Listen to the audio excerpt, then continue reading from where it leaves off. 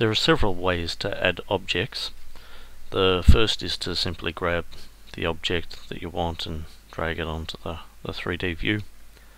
The second method is to go and select in this tree and tick which items you want added.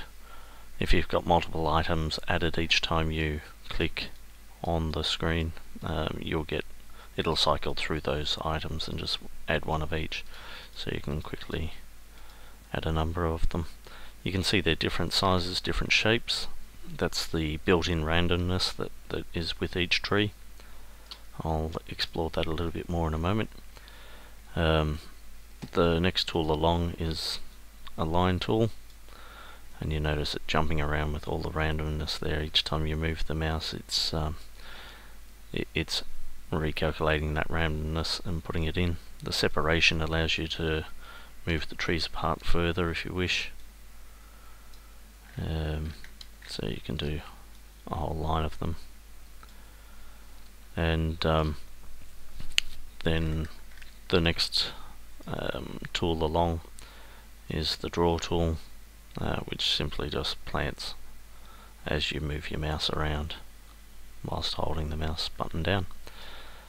So it's all fairly easy.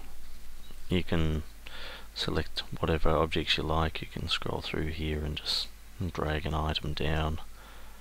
Then we've got the lasso, which allows you to plant. At the moment I've got the density at 100, crank that up and it'll become more dense. We've got the min separation here, which is stopping the trees from being too close to each other.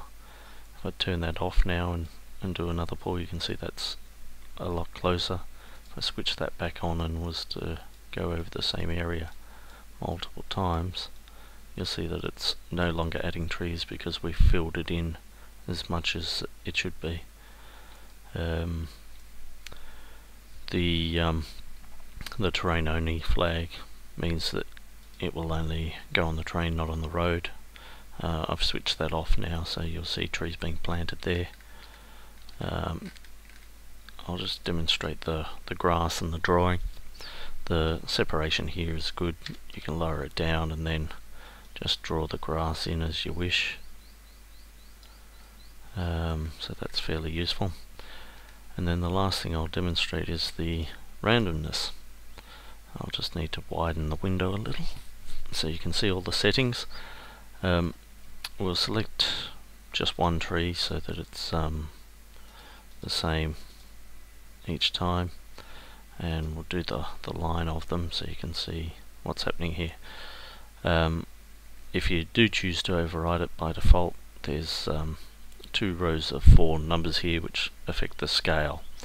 That's the minimum scale across the top and the maximum scale across the bottom. So let's just set everything else to 0 so that we get a perfect set of trees. That's a separation of 0.5, which is too heavy. Let's just turn it down.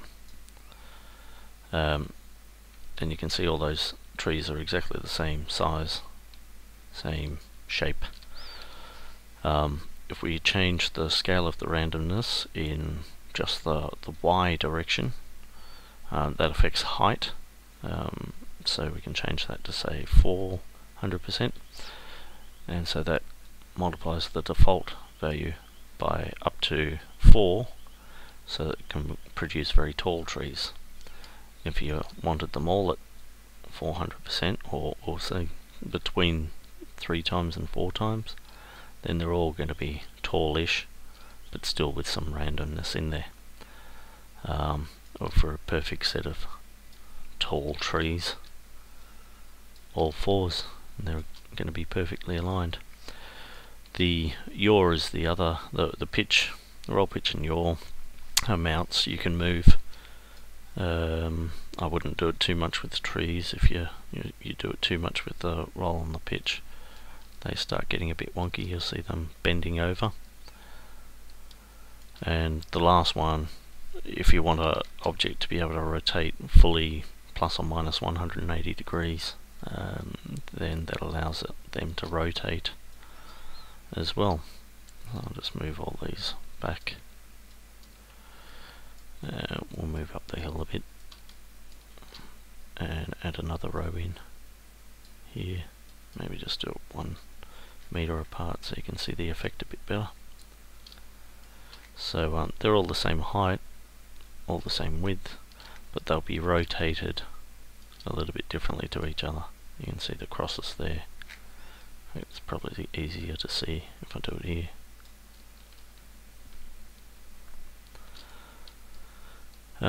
The one last setting that you've got there is plantable depth. What I've noticed some people do to get a height variety in their trees, even though they're using the same texture, is to change the plantable depth, which means the tree will be buried into the ground somewhat.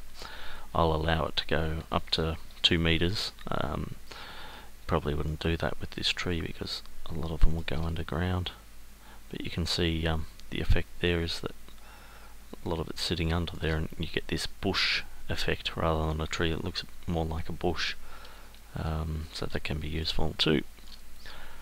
You can of course move all these objects around. I'll show that in more detail in another tutorial.